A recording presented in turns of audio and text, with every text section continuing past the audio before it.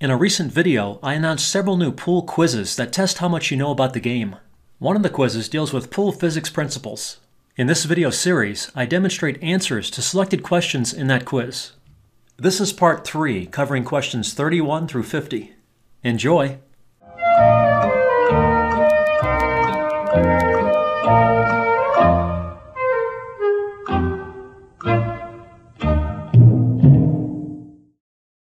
A stun shot creates the most amount of cut-induced throw, causing me to miss the shot.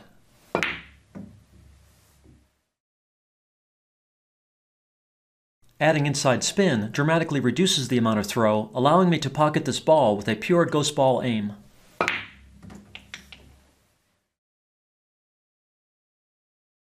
This is because when the cue ball surface slides against the object ball surface during contact, with faster relative speed, the surfaces don't engage as well, so there is less friction.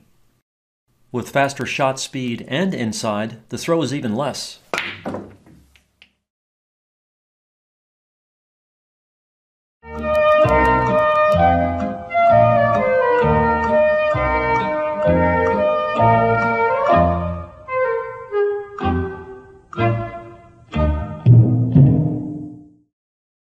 If the amount of outside spin is less than the gearing amount, there is throw and spin transfer in the cut-induced throw direction. The line of centers is shown in yellow and the thrown object ball direction is shown in red.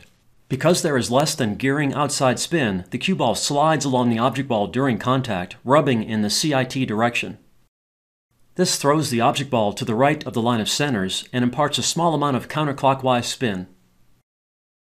When there is more than gearing outside spin, the object ball throws in the spin-induced throw direction. In this case, the cue ball is rubbing backwards on the object ball during contact, which throws the object ball to the left of the line of centers. The throwing force also imparts a small amount of clockwise spin to the object ball.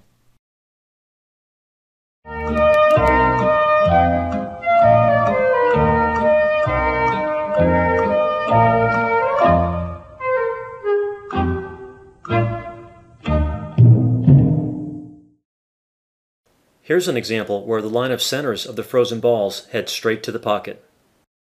With a square hit on the one ball, which is close to a half ball hit on the three gets thrown way offline. This type of shot requires a line of centers hit on the one ball. Here's the necessary ghost ball position, and here's the required line of aim for the shot. Again, with a line of centers hit, the frozen object ball is not thrown at all. Here's the shot.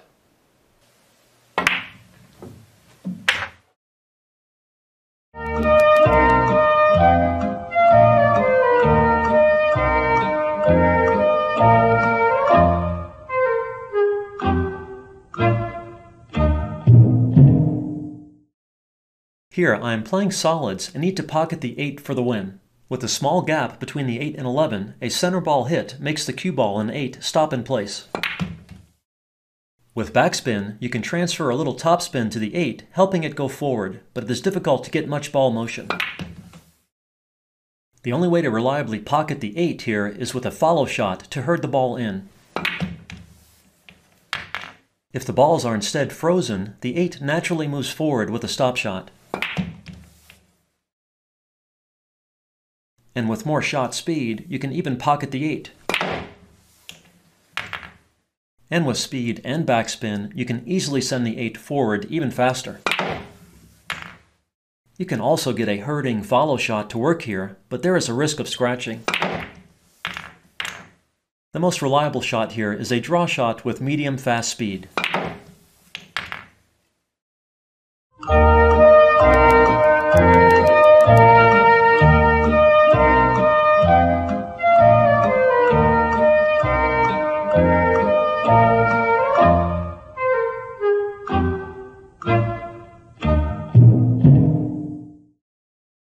With a small gap like this, the 13 still gets thrown, even though the 11 will cut the 13 when hit at an angle. Here it is being thrown to the right. And here it is being thrown to the left. Again, a line of centers hit results in no throw. When the gap is large like this, the cut effect dominates the throw effect, and the 13 goes in the cut direction. Here, the 11 is cutting the 13 to the left. And here, the 11 is cutting the 13 to the right. Again, it goes straight with a line of centers hit. When the gap size is exactly 3/8 of an inch, the throw cancels the cut over a wide range of angles. As before, there is no cut or throw with a line of centers hit, but regardless of the angle or direction the 11 is driven into the 13 still goes straight. This is one of the most amazing physics principles of pool.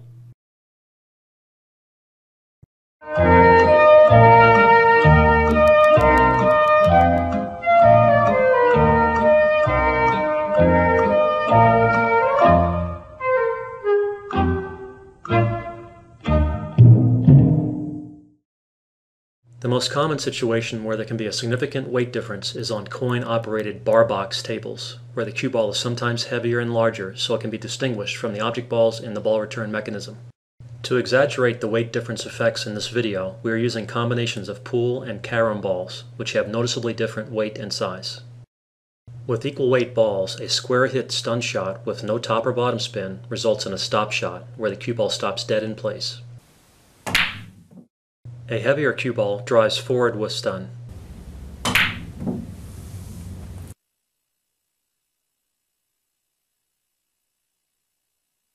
It takes more effort to draw a heavier cue ball. Some of the backspin is lost to slow the cue ball's natural forward motion.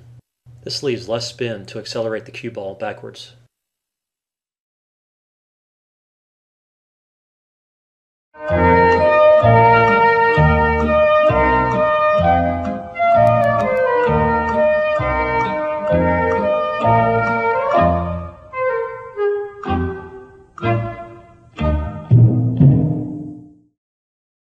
This clip shows why the cue ball hops off the rack.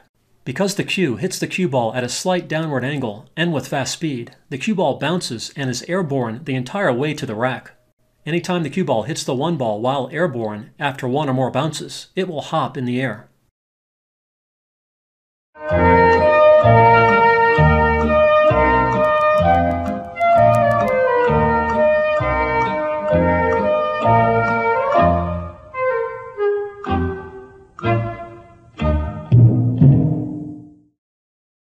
When the object ball is very close to or frozen to a cushion, speed has almost no effect on bank direction. This bank goes both at fast speed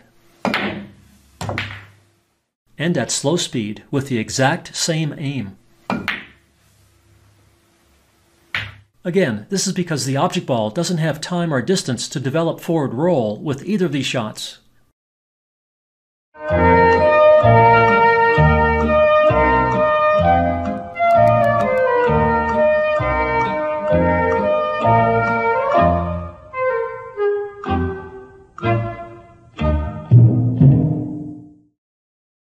This bank goes with a straight hit and no cut angle.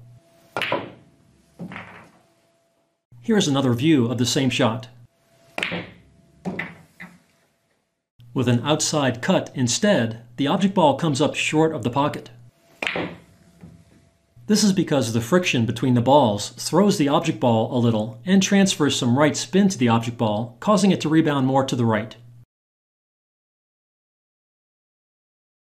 With an inside cut, the object ball goes long due to throw and left spin imparted to the object ball.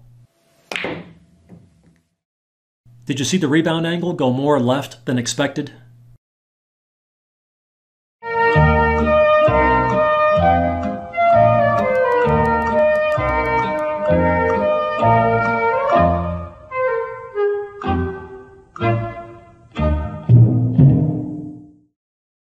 Spin transfer from the cue ball to the object ball also has a big effect on banks. Here, right spin on the cue ball transfers left or reverse spin to the object ball, which makes it bank short.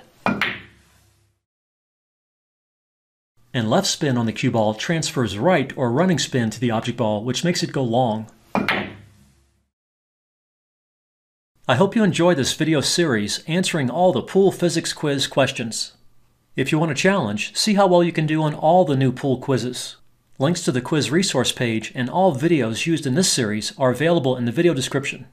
Have fun with the quizzes, and good luck with your game from Dr. Dave.